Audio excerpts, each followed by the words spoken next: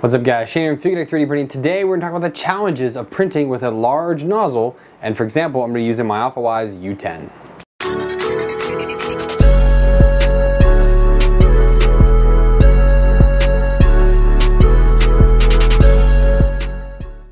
Welcome back guys. So I did a video, I think back in December, of when I went ahead and put a Titan extruder and a Volcano nozzle here on the Alfawise U10.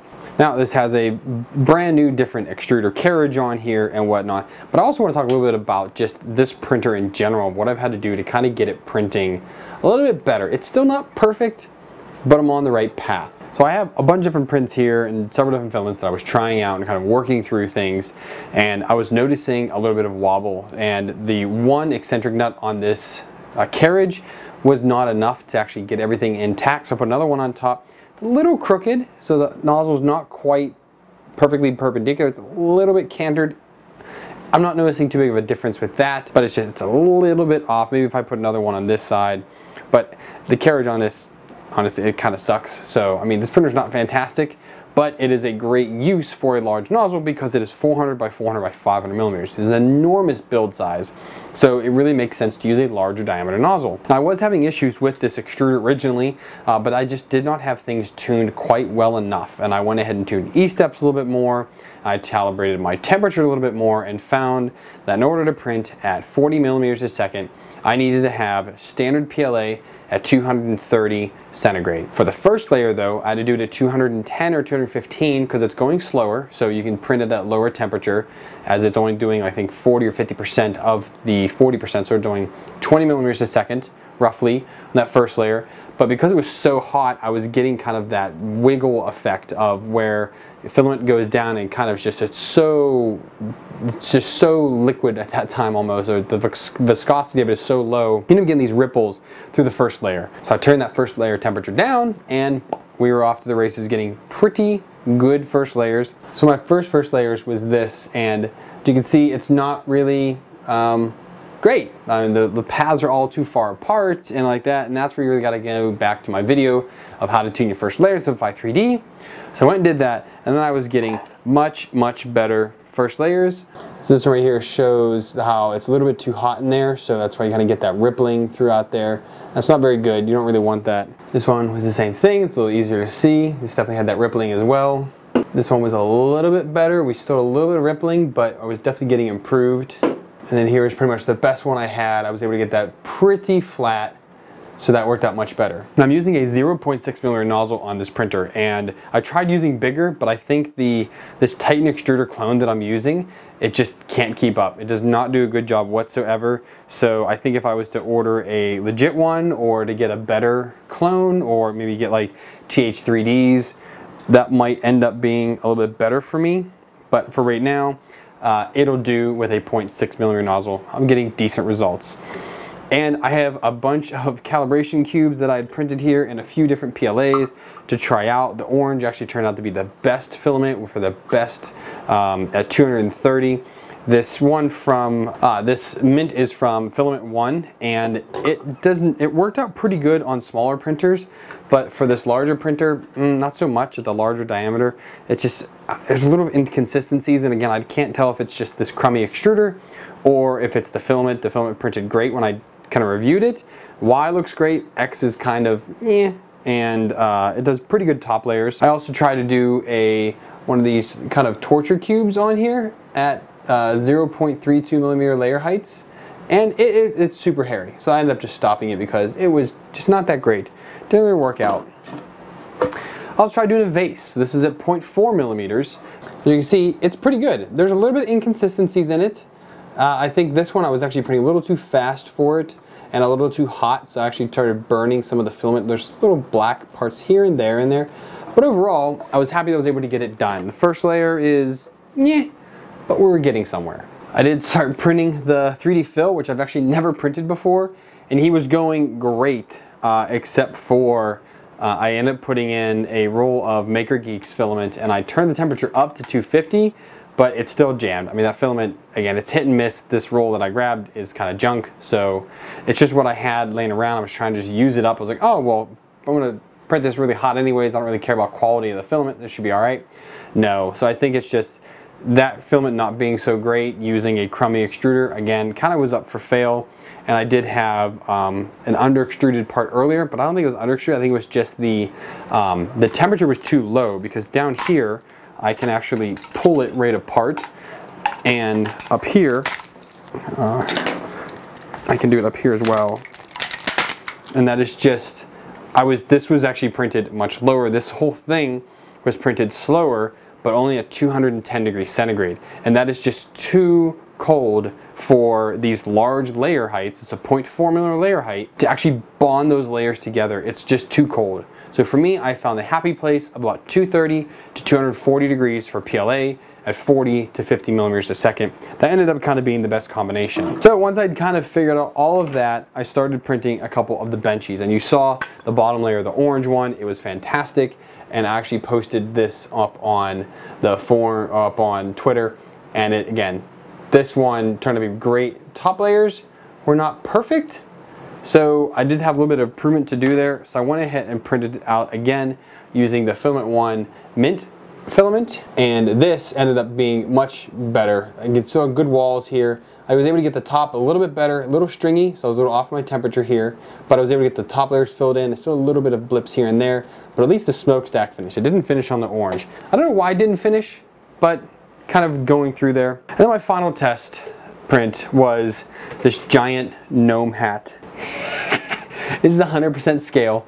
I did start printing it a little bit bigger, but it didn't work out so well. So, but I was able to print this at 0.32 millimeter layer height, 3 perimeters, 0 infill, 0 bottom layers, and 2 top layers. I did have a little bit of issues on the very top because the layers are so big. So there is this like weird under extruded kind of part there. But yeah, I mean, you can see it just kind of under extruded in there. Or it wasn't really under extruded, it's just that the layers couldn't adhere to it well enough.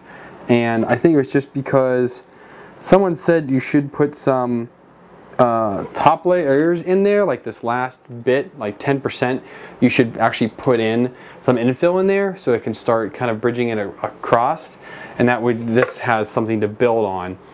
Didn't really listen to that, but overall, I mean, I'm happy that it finished. That was kind of my big thing, it's just getting this to finish and print decently. Now, let's talk about how I was able to get all of this done. This printer is massive. Leveling the bed is kind of crummy. It's not really great. The printer's not well built. So what am I gonna do?